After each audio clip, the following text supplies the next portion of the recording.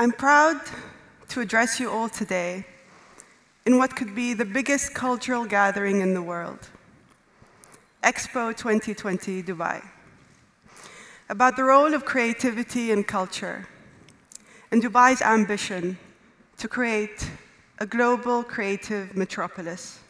50 years ago, this gathering could have happened in my grandfather's majlis,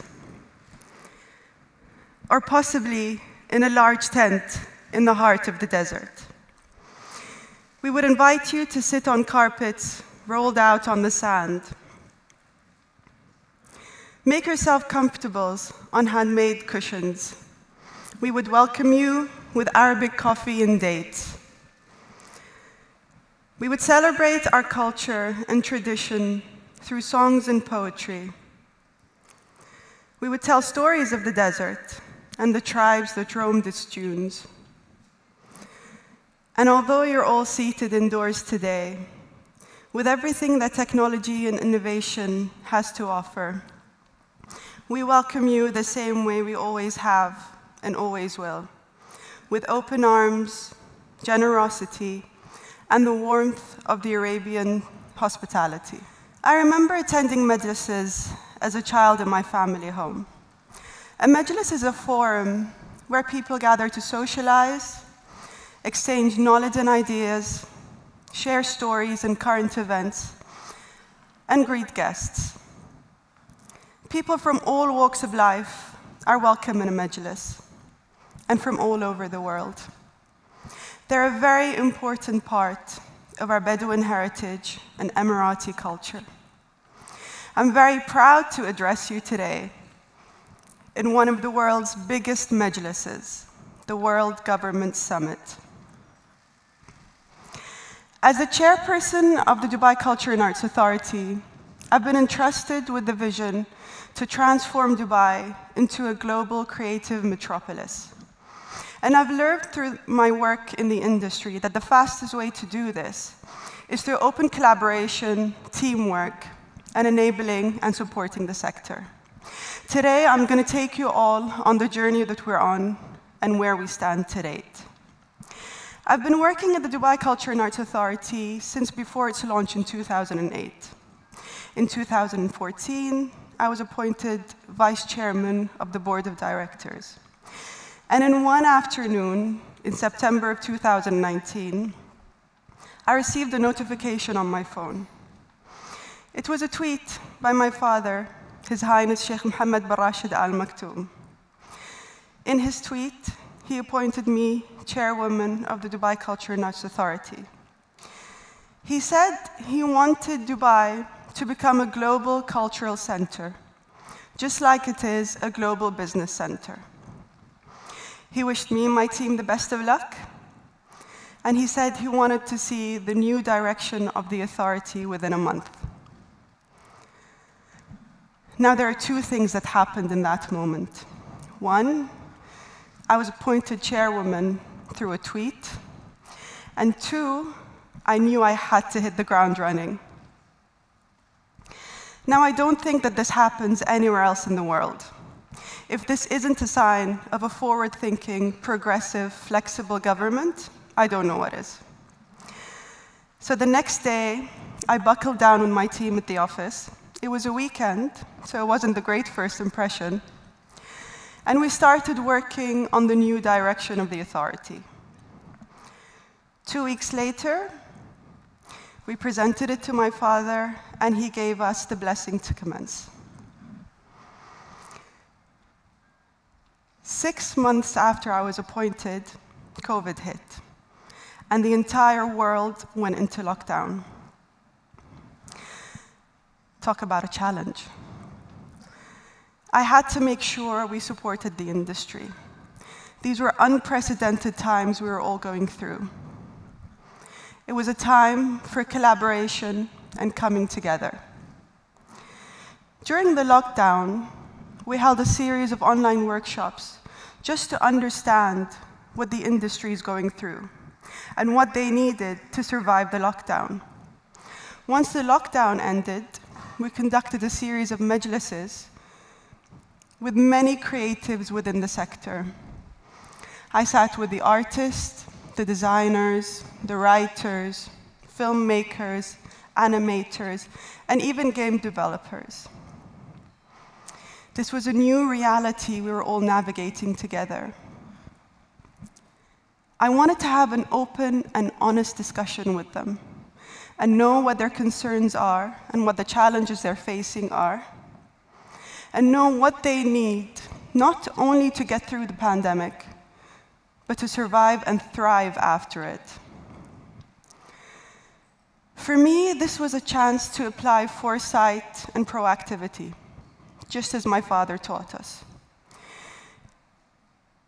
It was a time to take advantage of the circumstances and look at it as an opportunity to innovate, and not as a predicament we had to overcome. It was a time to rewrite what was possible for the industry and lay the foundation for it to progress to the next level. In July 2021, we launched the Dubai Culture and Arts 6-year strategy. Now, the first thing I told my team was that they no longer work for the Dubai Culture and Arts Authority. They now worked for the creative and cultural industry in Dubai. And this created a mind shift within the team. We now started looking at sectorial progress and goals as opposed to organizational goals. And this was our first sectorial strategy that measured the progress of the sector. One tweet set the vision for an entire industry. And the feedback from our majlises were crucial in forming all our strategies. Now we had to ask ourselves, how did Dubai become a global center for business? And the answer was very clear. The government of Dubai, led by my father, made it very easy for entrepreneurs and businesses to operate in Dubai. They did this through economic zones, incentives, and easier regulations. They made it very easy for people to locate to Dubai, ensuring a great quality of life for them. Now, this was already a successful model that we had to replicate and adapt for our industry.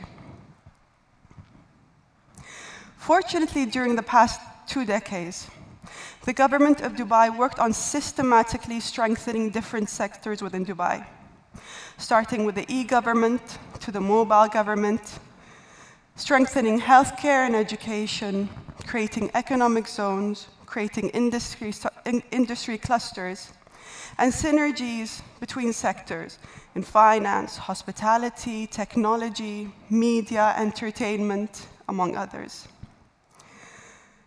We now already had the right infrastructure for a creative industry to flourish.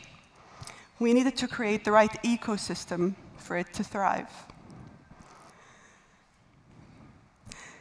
Now, as we all have seen, the pandemic has proved to us, beyond its huge economic impact, culture and creativity is what makes us human. It is what we need in the face of adversity. A creative city is a resilient one. So we now have a very ambitious vision for Dubai. How do we expect to achieve it? Through our work and through our conversations with the sector, we've identified 5 targets. The first is supporting talent. The second is making culture and creativity accessible to everyone and everywhere. The third is focusing on Dubai's creative economy. The fourth is enhancing cultural experiences to reach a global audience. And the final target is ensuring our national heritage is preserved, passed on, and globally recognized. One of the most important commitments the government of the UAE has made towards the creative sector is creating the world's first 10-year cultural visa. And I'm happy to say today that 5,000 creatives in Dubai hold that visa. Now, as I mentioned earlier, the outcomes of the majlises were crucial in informing all our strategies.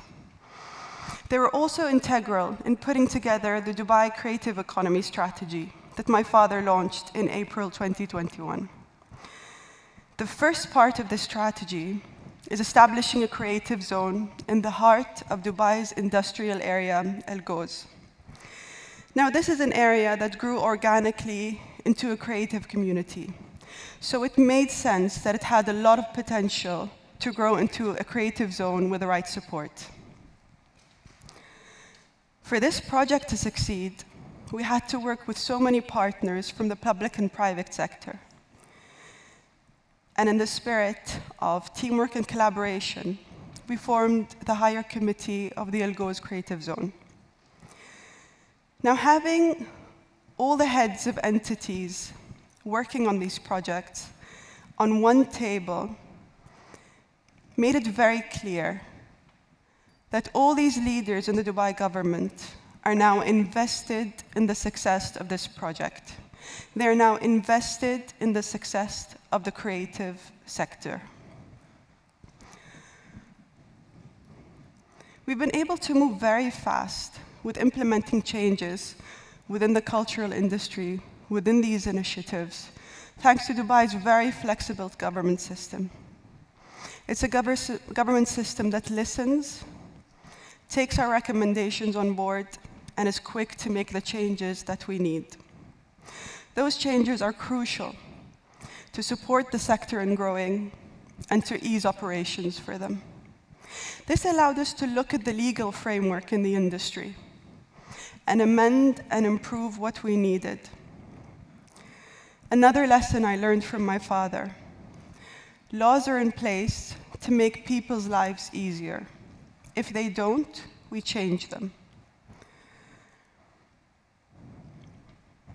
Some of these things, some of the initiatives we were able to create with this flexible government system was that we worked on creating a one-stop shop for creatives on the Invest in Dubai website. Creatives can now go online, apply for all the necessary approvals, and obtain a creative license in 7 minutes. We worked on flexible freelancing licenses. We worked on changing the land use within the Al Goz area to allow for mixed-use buildings to emerge. And we're now working on many more changes. The reason we're able to work on such huge, ambitious projects that span sectors is because everyone in the government of Dubai is led by one altruistic vision. This vision has been instilled in us by our government, and it is that everything we do and everything we work on has to lead to the happiness of the people of Dubai. Now you can ask yourself, why is the creative sector important, especially in these volatile times? While it's hard to argue against the value of culture and creativity, it's also hard to quantify. But because this is Dubai, let's talk business. Today we have around 14,700 cultural institutions and businesses established in Dubai, employing over 100,000 creative talents. The creative sector in Dubai contributes 4% to the GDP. And I have to mention, this is 1 point higher than the global statistic. Before the pandemic, the creative industry contributed annual global revenues of $2,250 billion. That's 3% of the global GDP. This sector also employs more young people than any other sector. Now, turning Dubai into the next global creative metropolis is not a dream. Dubai already cemented itself as a leader in the region, and is now growing steadily into an international cultural platform. We have Art Dubai, the biggest art fair in the region, and a global cornerstone in the art calendar. We have Dubai Art Season and Dubai Design Week, which are two of the most prominent creative festivals in the region. We have Downtown Design, the region's largest design fair. And we have Emirates Airlines Festival of Literature, which is a favorite among writers worldwide. At a time when defiance against globalization and migration is rising, Dubai keeps building bridges between cultures. Freedom of entrepreneurship is very important in our culture. We will make Dubai the easiest place for creatives to set up and operate. Putting people and communities at the heart of our decision-making means welcoming international talent with open arms. We're in a very unique position, having more than 190 nationalities living, coexisting, working with each other in respect and tolerance and celebrating each other's cultures. Diversity can only make our cultural scene more vibrant.